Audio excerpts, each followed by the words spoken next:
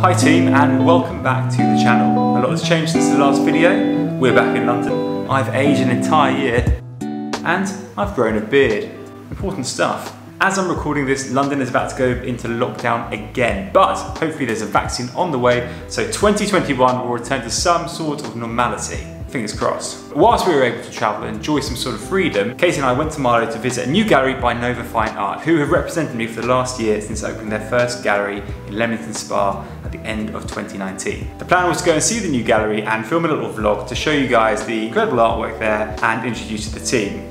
That was the plan. Unfortunately, someone, who shall remain nameless, forgot to turn the camera off after first using it and the battery ran out. This YouTube thing is going really well. So this is as much as we managed to film from the vlog. Yes, this is Barnaby sleeping. This is some audio with the camera lens still on the camera. And this is inside the gallery.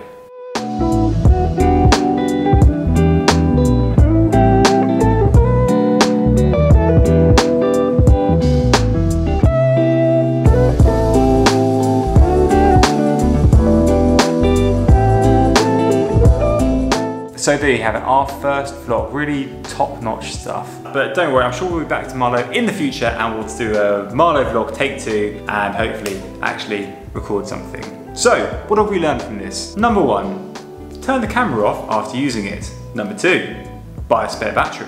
Number 3, buy a spare battery. Number 4, we really are YouTube novices. And number 5, Marlow really is lovely and you should go and visit for yourself and see the new Nova Fine Art Gallery. To make amends for this spectacular balls up, the following message has been recorded.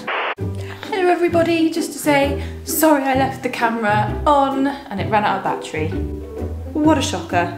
I mean, to be honest, I'd never been taught how to use the camera, so what can I say? Sorry.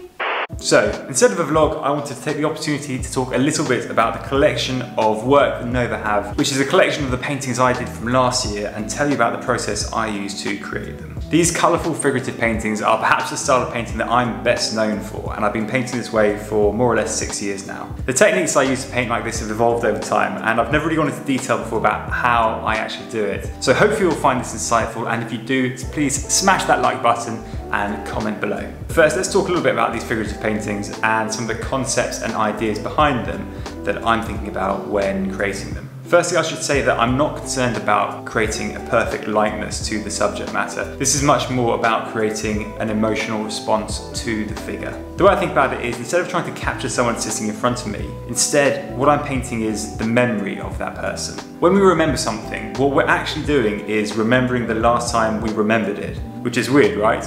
But what this means is over time our memories change. The original is overlaid with a near copy time and time again. We paint our own picture of how things looked or happened.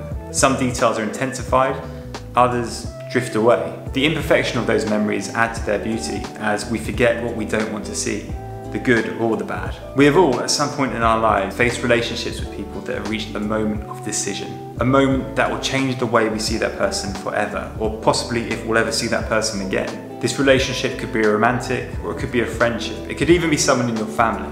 But you know that you've reached a point that from this point on, for better or worse, everything will change. It might come from a conversation where you confront it, or perhaps something that hasn't been said.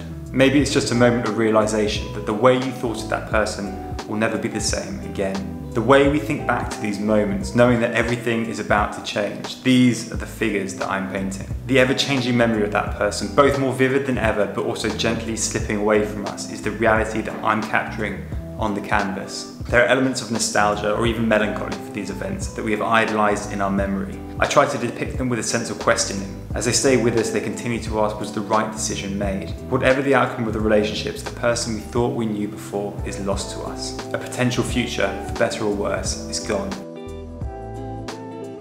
Like all art, this is just what I see. These are the thoughts and the concepts that are going on in my head when I'm creating these paintings and the emotions that I'm trying to convey. But once it's made, it no longer belongs to me. What you see is equally justified. So let me know in the comments below, how do these paintings make you feel? What do you see? What do you think about when you look at them? So I want to talk to you a little bit about how I go about creating these paintings. And very conveniently, I'm in the middle of doing a painting. How convenient. So this is a process of layering colour and letting accidents and the unexpected happen on the canvas. So I start out by sketching out the figure onto the canvas, and when I'm happy with it, I will go over the lines with a mixture of black oil paint and liquid. I put that on the edge of a palette knife and will score the lines to create a sort of gel-like texture on top of the canvas. Liquid is a drying agent, which obviously just means the oil paint is going to dry much faster and you can paint over it much quicker. But it also means that the oil paint acts more as a gel, and when applying it, it creates these ridges which later catches the paint that goes over the top, which creates texture within the painting. Then I mix bright oil colours with paint thinner. I use white spirit, but any will do. I then fill the canvas with big brush strokes of colour and let the paint run down in drips. I try to leave some of these drips visible all the way through the painting, creating that idea of a memory that's slowly being lost to us. From this point on, it becomes a process of building layers of colour, and I use these tools, which they're called colour shapers. I don't really know what they're used for, but I found them in a shop in France ages ago, and I've started using them ever since. This painting is in the stage now of building those layers of colour. I use the colour shapers to put oil paint onto this and then smear it onto the canvas. It's like painting with Dave.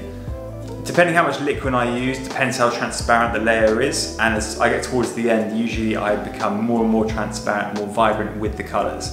Slowly the layers form and you'll get colour that merges together and contrasts and complements one another.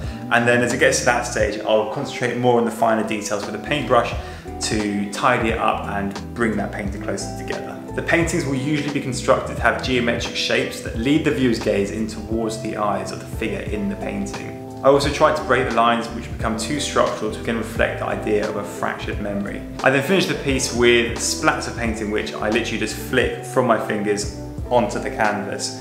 And again, that's adding to this idea of imperfection and instability in that form that's created. And that's pretty much it. Hopefully in the future I will manage to record more of that process of painting so that you can see it firsthand rather than me just talk about it.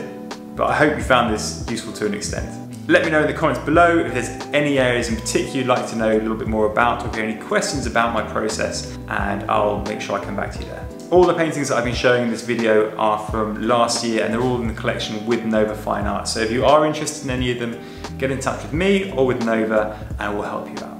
Anyway, thanks for watching. I hope you found it insightful. I will see you all next week.